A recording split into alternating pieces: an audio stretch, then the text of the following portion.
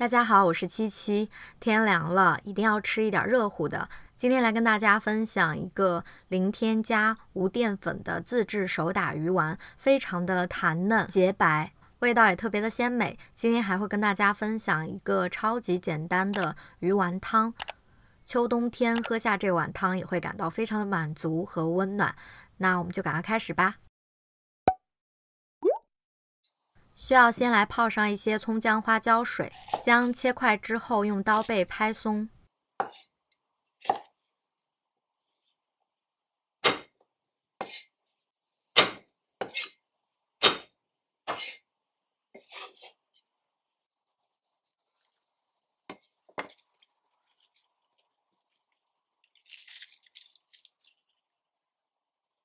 用手抓一下，让葱姜的味道更加的释放。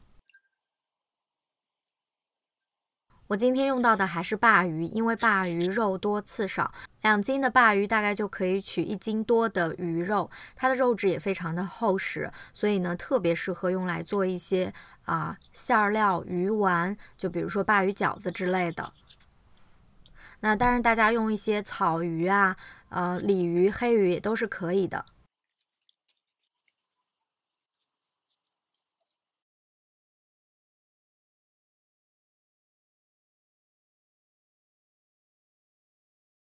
可以用刀把鱼肉片下来，也可以直接用勺子把鱼肉刮下来，都是可以的。把中间的刺去掉就可以了。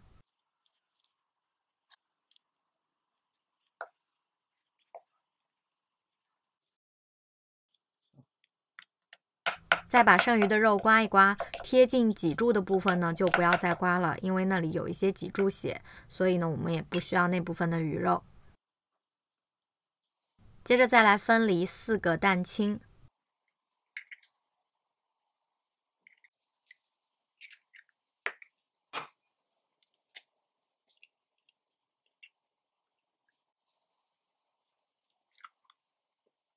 倒入刚刚泡好的葱姜花椒水，浸泡鱼肉大概20分钟左右。这一步的浸泡也可以很好的去除它的腥味。接着呢就可以包上纱布过滤一下葱姜花椒水，当然也不需要滤得特别干净，可以保留个20-30克左右。接着就加入盐、糖、蛋清，然后用绞肉机把它打碎。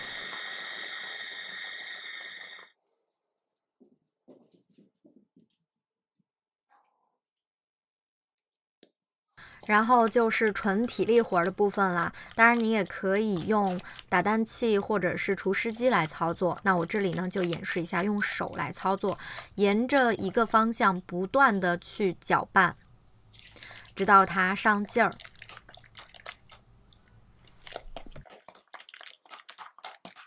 搅得差不多的时候，就可以来摔打这个鱼泥，也是让它更好的上劲儿。取一部分鱼泥翻转过来，它能够粘在手上不掉落，这个状态就可以了。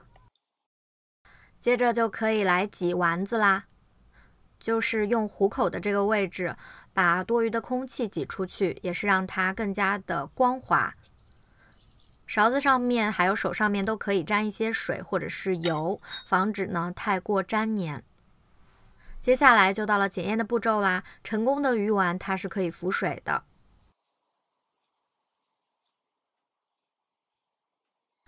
冷水下锅，先开中大火把它煮开，煮开之后撇去浮沫，再转小火煮1到2分钟左右就可以了。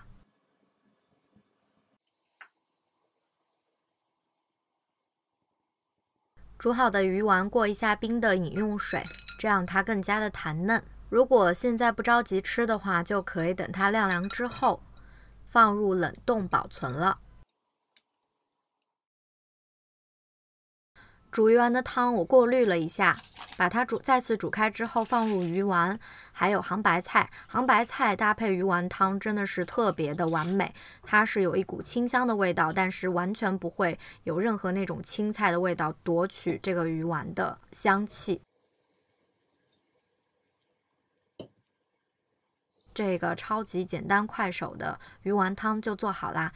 煮好的鱼丸非常的洁白细腻，空气感十足，而且味道也特别的鲜美，可以多做一点，然后煮好之后就可以放入冷冻柜，随吃随拿就可以了。不管是做咖喱鱼蛋、煮面、炒面，或者是做一些关东煮、杂拌菜之类的，都是特别合适的。那也希望大家会喜欢，我们就下期见吧，拜拜。